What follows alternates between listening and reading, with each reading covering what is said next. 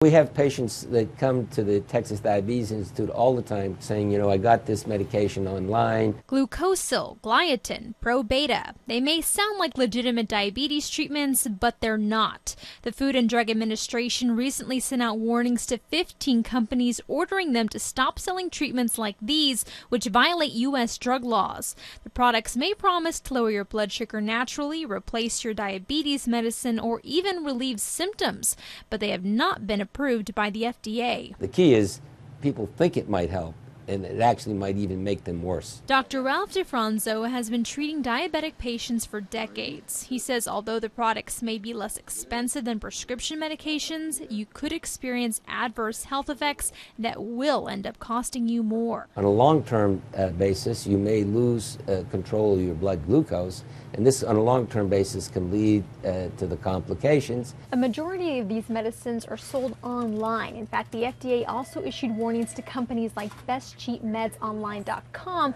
for marketing unapproved versions of diabetes medications. DeFronzo says that if you're tempted to buy something over the counter, check with your doctor before taking it, because it's probably too good to be true.